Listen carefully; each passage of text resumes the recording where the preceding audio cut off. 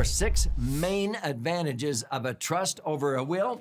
First of all, it avoids probate, which can be timely and costly. Number 2, it avoids unnecessary estate tax if you're over the exemption limit. It is private, whereas when you go through probate, that's very public.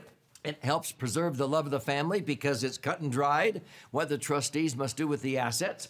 It gives you liability protection in this sue-happy society we've become. They can usually only sue you for maybe half of the assets if you divide it up between an A-B trust, a husband and wife trust. And it protects against the second spouse if you get remarried and all of the assets go into their family and you disinherit your children. If you want to learn more about this, you simply go to laserfund.com and contribute a nominal amount towards the shipping and handling. I'll pay for the rest of that, and I'll fire out a hard copy to you free.